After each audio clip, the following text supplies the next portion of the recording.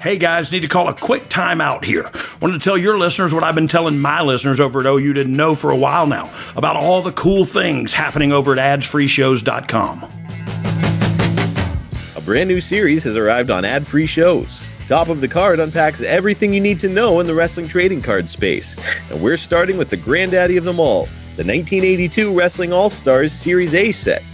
Now, this set was not exclusive to any one territory at the time, as we were still right at the tail end of the territory era of professional wrestling.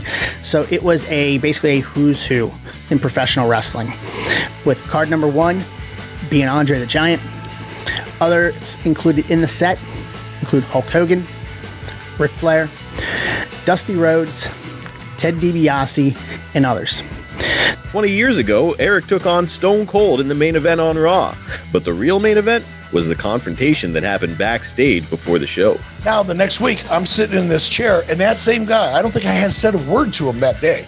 I don't think I had seen Rick up until the point he came through that door. And he's, getting me, just telling me to get up, get out of the chair. And he's so pissed off, he's bleeding.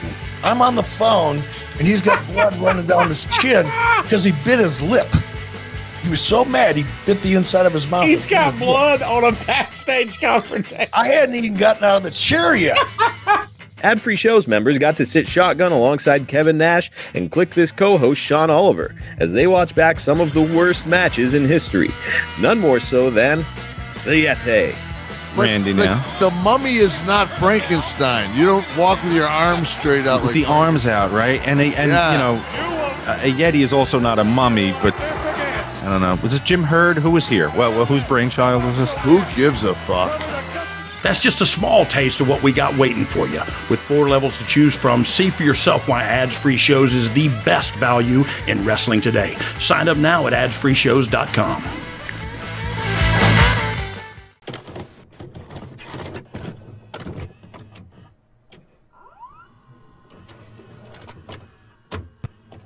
As cold as a razor blade, as tight as a tourniquet, like the skin on a dying man. I don't want a piece of the world. I want the whole world. I make my own rules because it's much easier that way. Trust me.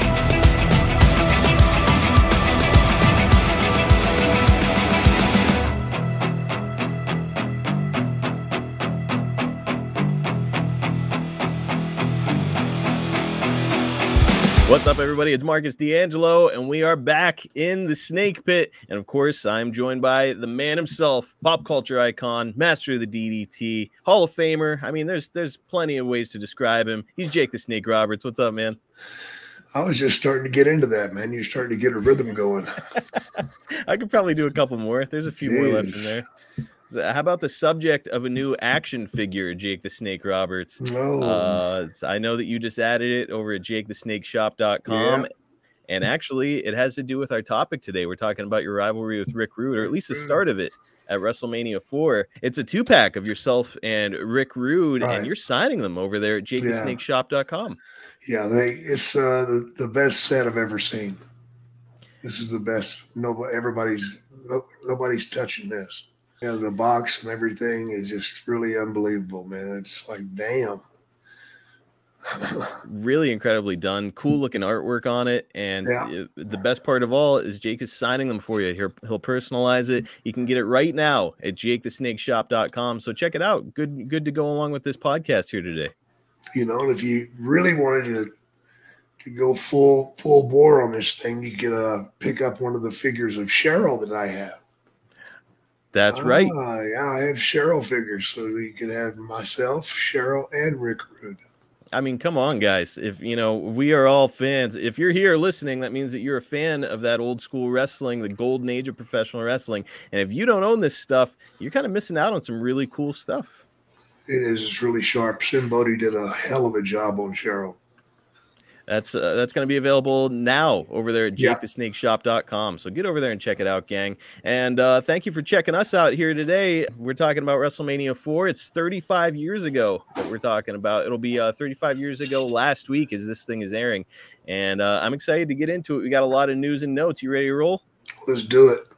All right. Well, let's start out here with something from the Observer. We'll get Meltzer to weigh in right out of the gate. This is from the January 4th, 1988 Observer. The Battle of Thanksgiving will continue, so to speak, with the next go-round in the war for the pay-per-view dollar on January 24th. As most of you know, Jim Crockett Promotions will be presenting its Bunkhouse Stampede Finals, an 11-man street fight battle royal of sorts, with the prize ballyhooed at $500,000. It will be Crockett's first ever legitimate crack at the potentially lucrative pay-per-view market. McMahon pretty well put the squeeze on their attempts to send Starrcade nationally, and this time McMahon's counter will be a television special on the USA Network for free. Titan will present a Royal Rumble Battle Royal, an idea tried once in St. Louis, where it flopped miserably, both from an economic standpoint and an aesthetic standpoint. By all accounts, the match was a joke. So I had to include this because Meltzer is clearly very wrong. Royal Rumble is one of the most successful things ever done by WWE. Yeah. Still going strong today.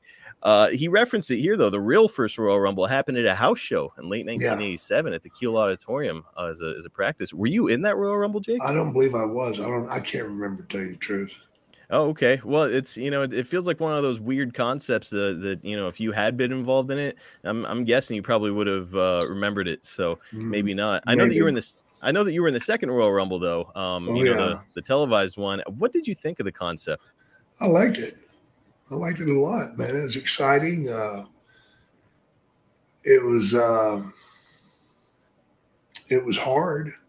It was hard on you because each time somebody fresh came to the ring, they wanted to come in and shine, and it was your job to let them shine. So if you got an early number, you're out there for 20 or 30 names to come in the ring and beat the shit out of you. So at the end of the night, you've been tossed around like a used pork chop, And the dog wouldn't even eat that son of a bitch because it's so beat up. Golly, man. I know certainly you had done a lot of battle royals and whatnot leading up to this, but it is a pretty innovative concept by Pat Patterson. Every 2 minutes a new competitor comes in, and as your old strategy, right? Get low, stay in the corner, don't catch an elbow. That's it. Well, I also want to talk to you a little bit about the gamesmanship here from Vince and these behaviors that would ultimately force JCP to sell to Turner. Not only is he doing it here with the Royal Rumble to combat the Bunkhouse Stampede, but famously Survivor Series in 1987 was created to counter JCP's Thanksgiving Day Starrcade that year. Yeah. So Vince would even go to cable companies and give the ultimatum that if they carried Starrcade, they wouldn't get the next WrestleMania. Did you see this as Vince potentially being able to create a monopoly in pro wrestling? Oh yeah, absolutely. That's what it was all about. That's what it was all about, brother. He was going for all the marbles. He gets all of them. And if you don't play his game, you don't get to play. What did you think of these practices? Smart business or ultimately bad for business? Well, it was bad for the boys, but it was smart for Vince. Mm-hmm. The boys, if you don't have another place to go work, then you don't have any options. When you don't have any options, you're under the thumb then, man. You got to roll over and play dead. Whenever he says jump, you got to jump. You don't have a choice. And we saw where ultimately, these practices, it would take, over 10 years or whatever, but down the road, Vince got what he wanted. He created a monopoly. Yeah. And people really, if they wanted to be on a national stage in professional wrestling, it was WWE or nothing there for a while. Absolutely, man. It was the only game in town, and you died to do it. You do anything to be there. And, I've also heard a lot of people say over the years that part of being successful in professional wrestling is having a competition to help you level yourself up. Oh, absolutely, man. If you don't have any competition, it hurts because that means you don't have a bar to reach. You just go out and do whatever you want to do, and that has to be good enough. But if you've got competition, then you got somebody to gauge yourself with. And if you don't measure up, you're in trouble. On January 2nd, Saturday night's main event aired, which had been filmed on 12/7. You won a short match there with Sika. What did you think of working with him and the incredible rise and legacy of that family of wrestlers?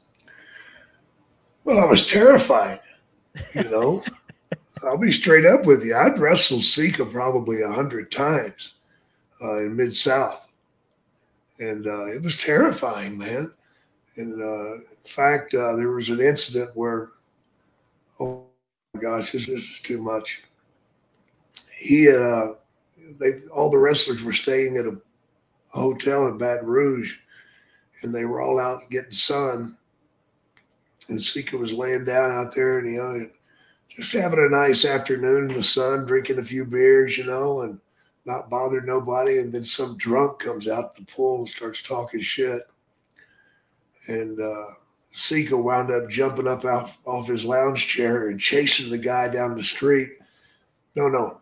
First, he reached up and backhanded the guy. Just gave him a big backhand. And when he did, blood went everywhere. From a backhand? Yeah, the guy's face was just opened up. Wow. Mouth. So the guy took off running, and Sika is chasing him on asphalt and glass, running down the side of the highway, screaming at the guy. Well, he comes to the show that night. He's got his hand all wrapped up. He's like, "Oh, bro, I think I broke my hand, man." I'm like, "Oh, shit, that's a shame, we didn't do anything." Well, several nights later, man, the hand is swelling. And we're like, "Damn, bro, maybe you did break it." He's like, "Yeah, I think I broke my hand, man. I can see the bone." And he shows it to me. I'm like, "That's not a bone. That's a fucking tooth. You got one of the guy's teeth and it's stuck in your hand." Oh, my God. Yeah. It broke his tooth off into his hand. And it had been in there for like 4 days, man, festering up, Holy shit. That is a hellacious backslap. Oh, my God. Plus, unbelievable. Alpha had knocked me out in a match with a headbutt. He got pissed off at me and headbutted me and knocked me out. What did you do to piss him off? I knee lifted him in the face. I guess that'll do it. I guess it did. I'll tell you one thing's for sure. I didn't do it again. Fuck no. It only takes once to learn that lesson, especially with a dude that's tough like that. Yeah, man. What about like the Bloodline? Have you seen a lot of the stuff that the Bloodline has been up to? Oh, yeah. In WWE? Yeah. What do you think of them? Yeah. Well, it's unbelievable, man. It's a family. It's the way families are supposed to be, isn't it? That's it. I mean, turmoil, issues, good things, bad things. It's been fun watching how they have developed, and really cool to see like this legacy of professional wrestlers in this. How do you say it? Anoa'i family? Anoi? Yeah, whatever. Yeah, something like that. Mr. Yeah, let's just call him Mr. whatever we call him. All right, Jake, 116 is the first time it's noted that you crossed paths with Rick Rude, beating him by countout in Sacramento. So do you remember when the first time you would have crossed paths with Rick Rude would have been? In the ring? How about just in general in wrestling? Oh my God. In general. Well, let me tell you the Rick Rude story. Ooh, I'm excited now. I was at Georgia Championship Wrestling. I was doing the booking there. And I was living with Animal of the Road Warriors. Mm-hmm. And he told me, he says, "Hey, one of my buddies here is going to come down." He said, "All right, if he stays with us." I'm like, "Yeah, fuck yeah, man." So Rick comes down, and he's got a bit of an attitude, Mm-hmm. So we told him, "Man, we had to go work, but he was going to stay at home." So we told him there was a bar down the street that was really hot, and it was, man. It was jam packed, and there was a lot of people in there. We told him, said, "You better be careful in there, though, man. You're going to go strutting in there. Somebody's not going to like it. A bunch of rednecks. I don't fucking care, So we come home that night, and he wasn't back yet. And we get up the next morning, and we go into the living room. We're like, oh, my God. We had a white couch, but now it's red. Oh, no. His blood. Oh, no. Oh, yeah. They had split his eye pretty good, man. and he was passed out. So we woke him up. What the fuck happened, man? He goes, "Oh, fuck, man. I got suckered into this deal. Fuck, man, this fucking bitch." Said, we were leaving. We were going to come back over here so I could fuck her. Yeah. He said, we got out in the parking lot and there's two guys beating up this one guy. She told him, she goes, "Oh my God, that's my friend. I know him. Please help him. Please help him." So he runs over to help the friend. And then all of a sudden, all three guys are on him. Oh, shit. Yeah. Yeah. And they broke his jewelry off of him. They wanted his gold chain. He had a great big heavy gold chain with a big anchor on it. Probably $5,000 worth of gold. My God. And they broke that and they split him open. Left him laying in the parking lot. Holy shit, man. And you know, you hear all the time that Rick Rude was just a double tough son of a bitch. Oh yeah, he was an animal, man. Carved out of stone, but man, three dudes is tall odds. Yeah, especially when you think one's on your side. Oh, good Lord. And then all of a sudden you're fighting two guys and the guy that you're helping gets up and clubs you from behind. Yeah. Fuck. That's a little frightening. Yeah, it was, man. But anyway, he split his eye, he bled all over everything. So that was my first meeting with Rick. It does get better. But yes, I would say that down the road things are looking up for Rick. Yeah. So I mean, you kind of mentioned it. You know, we as wrestling fans hear all the time that he was kind of like this salty dude you really don't want to fuck with. Right. What were your early impressions of him as a guy? Like you said, he seemed a little arrogant. Yeah, not arrogant. He was just salty, man. Just seemed like he was always right on the edge, ready to fucking blow up. Mm-hmm. You know, I think it's called steroid rage. Yeah. Well, you know, somebody else that gets described in that way pretty often is Scott Steiner, who's always very much on the edge. You kind of want to watch what you say, and certainly steroids probably a factor. Could have been. Maybe. It's either that or the Tootsie Rolls.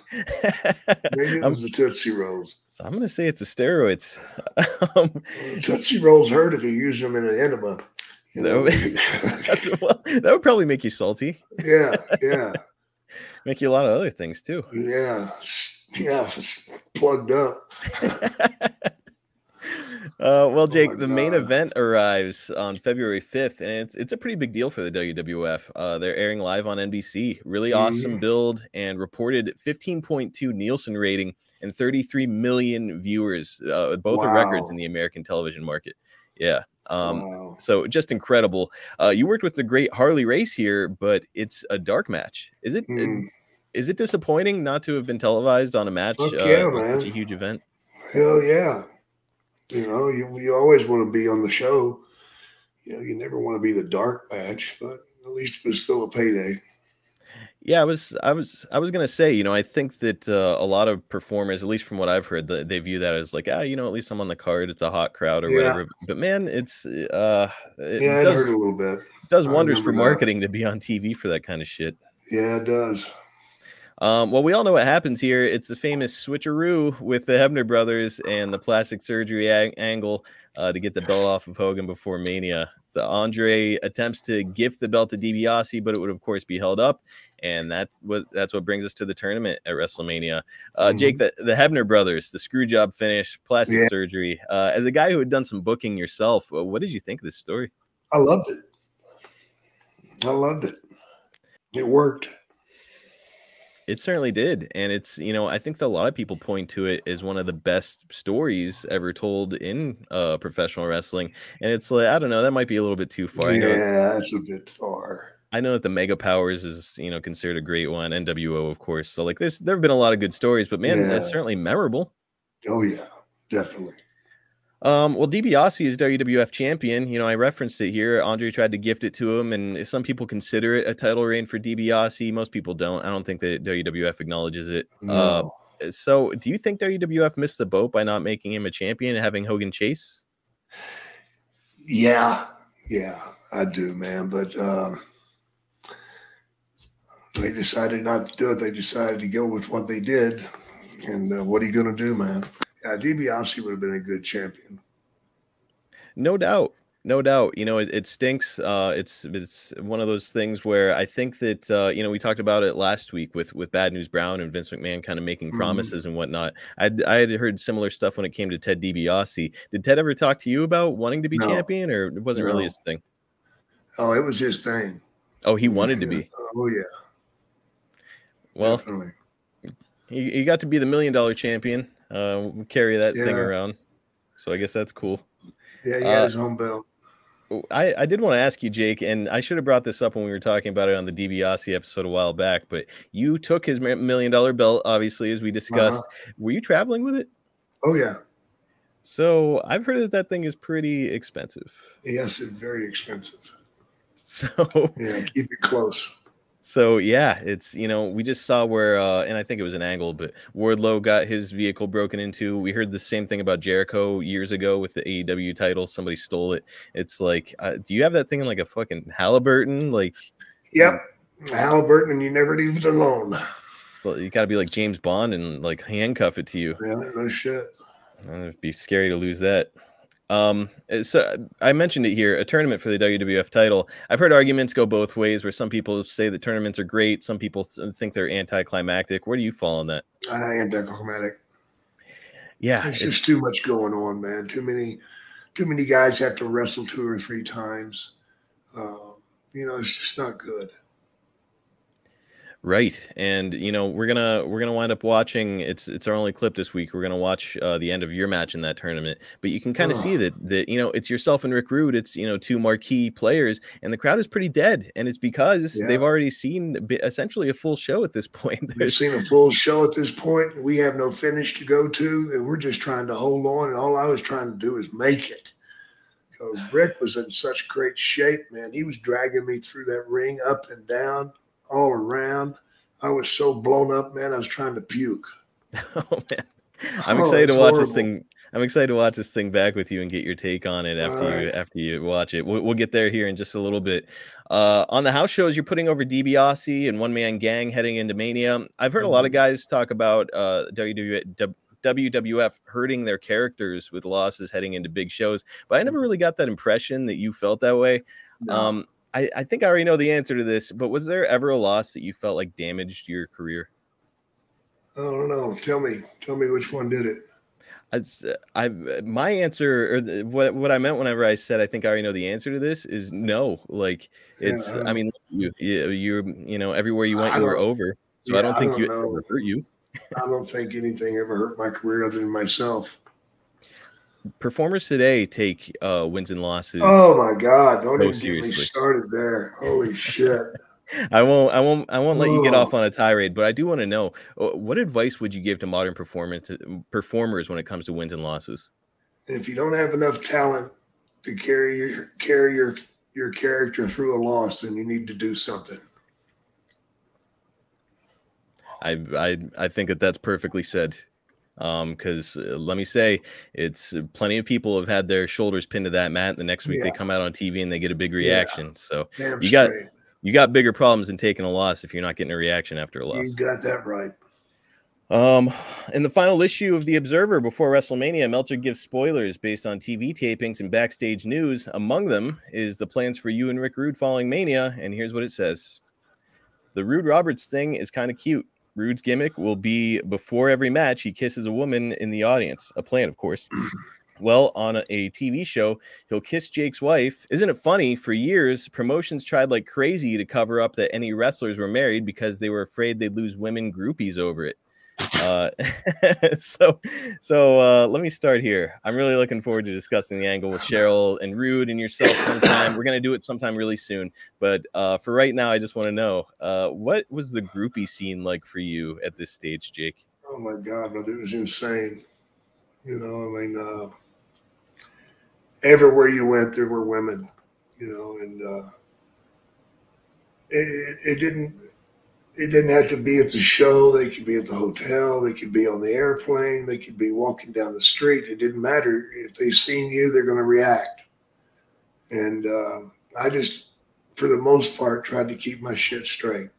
Mm-hmm. I failed, but a few times, but I regret it because it cost you. It cost you a lot. You know, when you step outside your marriage, you might think, "Oh, it won't really matter. She won't know." Well, here's the thing, guys. All that does is plant the seed in your head. Maybe she might be cheating too. Think about that. The other thing is you lose that intimacy that you had with your wife. You know, when she's the only woman that you ever touch, you get to know her pretty well, man, inside and out, you know. Yep. And you get extremely close. There's a bond that grows. But if you go outside your marriage, that dies, withers and dies. So don't do it. I think that's very well said, Jake. And you know, there's a lot of things that you can break in life and easily put back together. It's really, really hard to put trust back together. Damn sure is, man. I mean, yeah, it's horrible, man. Well, and you know, look, there's no excuse for cheating. However, I will say at this time, you're a young man and you're getting a lot of money, you're getting a lot of attention. And we talked about this when we referenced the eventual drug problems that you deal with, where it's like when you're out and about and there's people approaching you and they're giving you free things, oh, and there's women over here and all of them want to sleep with you. Man, that's a lot of temptation for any dude. Yeah, it is, man, but no excuse. No excuse for going outside your marriage, man. Totally agree. Well, who first came to you with the idea of bringing your wife into the WWF? Vince and Pat. They called me and told me they wanted to see us. And we flew to New York and went over to Stamford and sat down with them and talked about it. And so we hear all the time that the pro wrestling is like a pirate ship. And you don't want to bring your wife onto the pirate ship. Yep. How did you feel about this idea when they first pitched it? Well, I felt good about it because I was going to be able to have her with me. I didn't even think about the bad side of it. But that quickly reared its head. And what would happen would be my wife is sitting in the back seeing these guys with girls. It's not their wives. And she's like, what the fuck? Is this what you do when I'm not here? Oh, no. Oh, yeah. Oh, yeah. and what's the answer under those circumstances? There is no answer. Keep your mouth shut, dude. Especially when it's somebody that my wife knows very well and knows their wife very well. Oh, man. And now the guy's telling me, tell your wife to keep her fucking mouth shut. Oh, no. Excuse me? No, motherfucker. You fucking say something to her if you want her to keep her mouth shut. Why don't you quit sticking your dick in everything? How about that? That's probably a simpler solution. Yeah. Yeah, there was a couple of guys that got pretty hot about it. Well, I won't ask you to name any names because we don't want to out anybody. Certainly, if you know, certainly if they're still around. But man, that puts you in a really awkward position too, because then if their wife does find out, all of a sudden the heat's on you. Oh yeah, oh yeah, oh yeah. Now, do you think that they brought or wanted to bring Cheryl in part to help kind of calm you down? Because I know that you were running hard. Yeah, you think that was a big aspect of it? Yeah, it was. I just come out of rehab and everything, and they wanted something to calm me down, some support. And the thought was good, you know, except for the fact that everything that she's seen, you know, but it also showed her just how tough it was to be on the road. You know, the 6 a.m. flights after getting in bed at 2:30, you know, and the hell that you go through on these airplanes and traveling and getting to the next town, going to a gym, eat, hurry up, got to go again, get to the building, blah, blah, blah. I mean, it's endless, you know, and you're on a time constraint on everything. There's no time to kick back and relax. Are you fucking kidding me? Huh. So, I mean, that's a positive in it that Cheryl finally gets to see, like, hey, look, it's not like I'm out here just goofing around with my buddies all the time. Like, a lot of this sucks. It did. It did. It surely did. Well, before we move on, I did want to ask one more question, and that's Vince and Pat are coming to you with this idea of having Rick Rude put his hands on your beautiful wife. And so, I mean, initially when you hear that, are you like, hey, that's got great potential? Or you're like, hold on a minute. What were your thoughts? I was like, well, exactly what do we mean here? I mean, he's not going to kiss her. He can try, but she will not let him kiss her. She would have grabbed his nuts and twisted them probably. Yeah, I haven't spent any time around Cheryl. I've talked to her a few times, and she doesn't strike me as a woman to piss with. No, she'll tell you real quick how it's going to be. Well, I'm looking forward to having her on the podcast. We are approaching. We're approaching the 35-year anniversary of her slapping Rude, and I think that we got to get her on the podcast to discuss. Yeah, definitely. We'll make it happen. All right, Jake, we'll get more in depth on that rivalry soon. But right now, we're at WrestleMania 4, and it takes place, of course, at Trump Plaza in Atlantic City. First of all, Jake, how much money do you think you spent while you were in Atlantic City? Too damn much. Probably about $5,000. Woo, God almighty. Yeah. Now, what's your game of choice? Blackjack. All right. And what do you think is the biggest win you've ever gotten while gambling? Oh, 5,000, 6,000. I'm afraid to ask. What do you think is your biggest loss gambling? Oh, $2,000. Oh, okay. So not quite so bad. No. I usually come out on top. Yeah. And are you good about like walking away once you're on top, or are you one of those guys that hangs around a little bit? Well, I usually hang around too long, but I do get away from the table with something in my pocket. All right. Well, that's the best way to do it. I know that you had told me about going to Atlantic City and how you actually wound up losing. I don't know if it was this time or at WrestleMania 5, but you actually lost money on the deal between food and all that kind of shit along the way. Oh, yeah. So, man, there's a lot of temptation out there. Oh, that was when we did that fucking TV show. I played the horn. Okay. That was it. Yeah, when I blew the horn. And I sucked. Man, oh man. Some of for all the great stuff that was happening in this era, there were some fucking there were some real stinkers. Well, I do want to ask you a couple more questions before we get to the match. First off, Bad News Brown wins this battle royal to start off the show, and Bret Hart returns to the ring to drop kick him and break his trophy. Meltzer would correctly speculate that Bret would soon be turning babyface, and we all know how that turned out. It happened, and he would eventually become the champion there. Yeah. As someone who spent a lot of time with Bret, and certainly has respect for his work, did you see him rising to the level he did in wrestling? No, I didn't. Why do you think I just didn't think he was a championship material, with what Vince usually wanted in championship carrying the belt. He didn't have the look. He didn't have the size. He didn't have any of it. Yeah, he's a great wrestler, but there's a lot of fucking great wrestlers out there.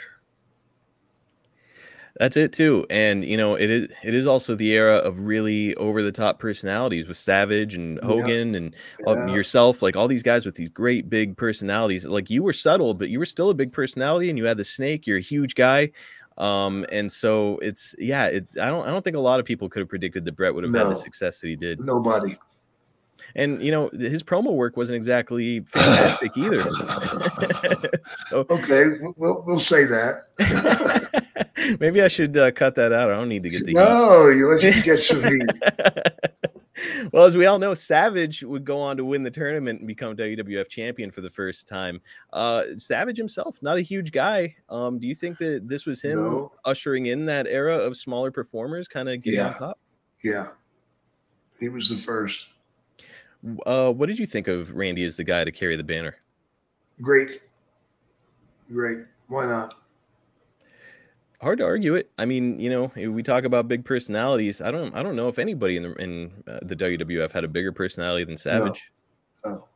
Well, Jake, Savage might have been in the main event at Mania, but we're to our main event here, which is your match with Rick Rude. I've got the final minutes of it, and I'm going to play it right now.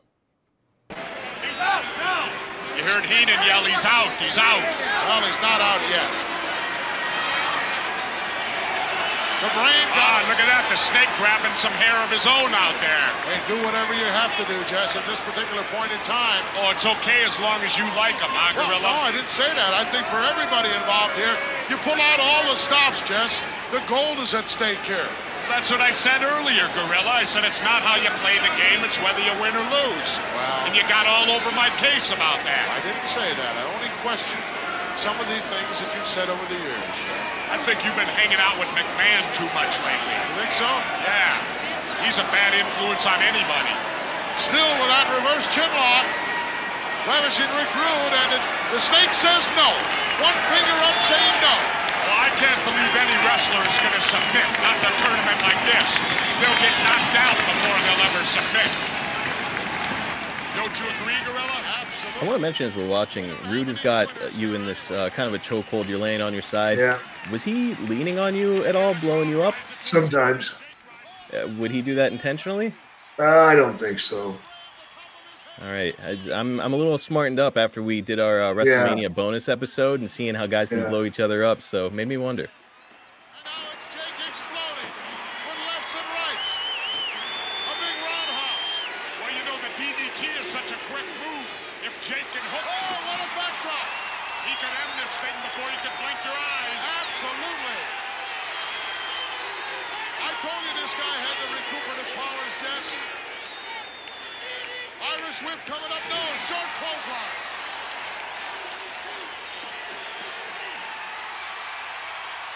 This capacity crowd screaming for the DDT, they want to see it. Of course, Ravishing and the Brain don't want to see it. Here comes. Whoa. Oh, no, he got rammed in the corner. You know, I'll tell you, Rude has obviously been coached well on the DDT by Heenan because he's reacting on instinct. When he feels that front face lock go in, he reacts immediately to break that DDT. Well, so far he's shown us two nice counters. Oh, look at this. Go to work on that abdominal area. Jake, you've got a Hogan level tan right there. Were you spending some time on the beach in Atlantic City? Oh, yeah, right. Man, is it bronzed up? Yeah, it doesn't take much for me to get dark. It really don't. Looks like $1 million. I know that Rude is like this, the body guy, and I know that most of those guys were tan, but holy shit, your tan is outdoing his. Yeah, my skin's a natural bronze. Well, that's a good thing for this business. Damn straight. Well, whichever one should become victorious, if either one does, this match has taken a whole lot out of both. They both clotheslined each other. Each one ripe for the pickings right now. If one guy could roll the other way, he might get a 3 count. Final matchup in the opening round of our special elimination tournament. As 1, 2, 3 matches have already been set for the quarterfinal round. Andre will meet, of course, the Hulkster. The $1 Million Man meets the Rock Morocco. Valentine takes on the Macho Man, and the gang waiting for the winner of this one. There's a bell. Did he get the pin? I didn't hear a 3 count, though. I only heard a 1 count with the foot on the ropes. Referee waved something off. Here is the referee's official decision. He has ruled this bout a draw. Oh, that means both of them are gone. That's right. Eliminated from the tournament. Both of these guys are history. Both Jake the Snake and Ravishing Rick Rude are now eliminated from the tournament as a result of a draw. And you know what else that means is we take a look at Damien. The big guy, the 747, draws a bye, Jess. That's right. The one-man gang gets a bye. That could be extremely important, Gorilla. Holy mackerel, the ramifications of this are just unreal. All right, well, there it was. That was the match. I blew up watching it. Jake, your immediate thoughts following that clip. What do you think? We worked hard, man, but it didn't matter. People knew what was going on. Yeah, it's, the event as a whole met some criticism with people saying it was too long. Hogan should have been on top, too many matches, etc. When it came to yourself and Rude, Meltzer points out that you did some great stuff in the match, but overall it was just too many rest holds and the finish was lame. And even me, I mean, benefit of hindsight, I'm like, okay, a stalemate is kind of cool because these guys are going to move on to a program, and we're showing the fans that they're evenly matched. But we didn't know at the time where this was going, so this could have been a one-off, and it just kind of fell flat. It sucked. That WrestleMania 4 was probably the worst booking ever. Yep. That's the problem. Coming up with this fucking tournament for WrestleMania, it stunk. It really did. It didn't work, and I'm not sure who told you to tease the snake, but like the crowd, all of a sudden you went for that bag, and you saw everybody rose to their feet and they're ready for it. And then he gets out of the ring, and it's like everybody's boner. Maybe next time. Everybody's boner went down. Yeah, including the snakes. Both of them. So the draw with Rude. I mean, we have the benefit of hindsight. It kind of works, but at the time, were you really disappointed with that? Sure, I was. I was really upset about it. Really.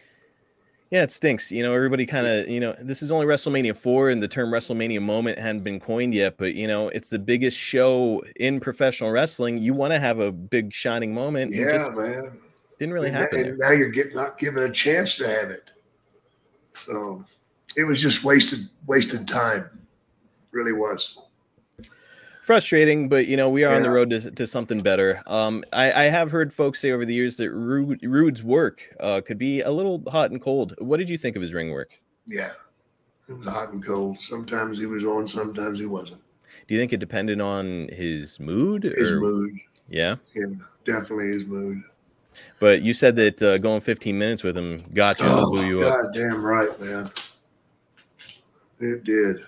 So prior to that, is he leaning on you? Is he just making you run? A little bit. Yeah. He's leaning on me a little bit. Before we go, one more question. Yeah. I've heard some people say that Rude was all about business, tended to keep to himself at times, and keep people at arm's length. Yeah. Your personal relationship with him at this time, what would you say it was like? It was good. As good as it's going to get. Rick didn't want somebody close to him. He had 2 or 3 people he'd let close, one of them being Mr. Perfect and the Road Warriors. Well, that's that Minnesota crew of guys. Yeah. And man, plenty of stories there. Hopefully we'll get to some of them whenever we talk about Rick Rude, and hopefully we'll have Cheryl here present for it. Yeah. Jake, I'm really excited to learn more about your time working with him, and I think that this episode was fun. WrestleMania 4 might have been a bit of a dud in general, not just your match with him, but just the entire thing. But I think that we had some fun here today. It was an interesting episode. Everybody knows we're recording this on the Monday before WrestleMania 39, which means that this weekend you're set to hit LA and go to WrestleCon. So with that being the case, aligning our schedules won't be easy. So we're calling an audible. Next week on the podcast, we've got a special guest host filling in for you, and it's a guy that is a huge fan of yours. And he told me himself he took a lot of inspiration from you for his iconic character. We're talking to Raven next week, and we're talking. Be good. Yeah, we're talking about his rivalry with another buddy of yours, Diamond Dallas Page, 25 years ago, right now. Wow, that'll be good. Now I have to listen. It's going to be a fun episode, and we're having a lot of fun here. And guys, if you're looking to capture the pro wrestling demographic of males 25 to 54, you cannot do any better than advertising right here on the Snake Pit with your product or business. You're going to see results from our loyal listeners. I mean, this guy right next to me is a legitimate pop culture icon, and he's going to put over your product or service. Come on, what are you doing? Just go check it out. It's at advertisewithsnake.com. Partner up with the legendary Jake the Snake Roberts. I mentioned it earlier. We spent this episode talking about the start of your legendary rivalry with Rick Rude, and recently Mattel created that Ultimate Edition 2-pack. We got them over at jakethesnakeshop.com, and Jake is going to sign them for you guys. He can personalize them, all of the above. Just go check it out. That's jakethesnakeshop.com. Not only that, but a ton of other awesome collectibles there. Also, if you're looking for the perfect, unique, unforgettable gift for the wrestling fan in your life, get over there to Jake's Cameo page at cameo.com/Jake Snake. We've mentioned it here before. He'll quit your job for you. He'll quit your relationship for you, or he'll just fuck up your life. He'll fuck up your whole life, dude. Yeah. Who doesn't want that? So look, in reality, he could just cut a promo on you. He'll wish you happy birthday. It doesn't matter. Get over there. It's cameo.com/Jake Snake. I'll fuck up. That's going to be the tagline. I'll fuck up your whole life, man. Yeah. Show us some. If you're enjoying the podcast, why don't you show us a little support? Go over to boxofgimmicks.com and have a look at some of the incredible merch we've got there. Vintage style shirts, hats, mugs, fanny packs, and more. I love nostalgia. I'm a child of the 80s and 90s, and my vision was to create merch that reflected that passion. And I know so many fans share that passion. So just go have a look at it. See for yourself. It's boxofgimmicks.com, and that's our page, The Snake Pit. Check us out on YouTube at youtube.com/SnakePitPod for short clips from our show, highlights, and some exclusive content. Like, subscribe, and hit the notifications bell over there. Also, if you've enjoyed our podcast, like, subscribe, and give us a 5-star review on all platforms for your podcast, because, man, that really helps us out a ton. Just a reminder, you can get the Snake Pit and all the other shows in our network early and ad-free at adfreeshows.com. Jake and I released a piece of bonus content here for March, and we're going to have another one coming up here in April. Jake and I haven't talked about it yet, but I've got something pretty fun in mind, which we can talk about off air, Jake. It's going to be a lot of fun. And, man, fans, if you love wrestling and you're not part of adfreeshows.com, you are missing out. It's adfreeshows.com. Starts at just $9 a month. Get over there. Check it out. Catch Jake on Twitter at JakeSnakeDDT, on Instagram at JakeTheSnakeDDT, and on Facebook at Real Jake the Snake. Follow me at Marcus P. D'Angelo on Twitter, and follow the podcast on all social platforms. Jake, have fun at Mania. Got to, man. Got to. I'll bring you back a prize. That sounds wonderful. And we will have fun here next week on The Snake Pit. As an adult, don't we all miss spring break? Nothing like taking a week off from all your responsibilities. Well, here's the next best thing for adults: a spring break from house payments. SaveWithConrad.com can help you get rid of all your credit card debt just like that. We're routinely helping our listeners save $500, $600, $700, even $800 a month. And you don't need perfect credit or money out of your pocket to do this, but check this out: no house payments for 2 months at SaveWithConrad.com.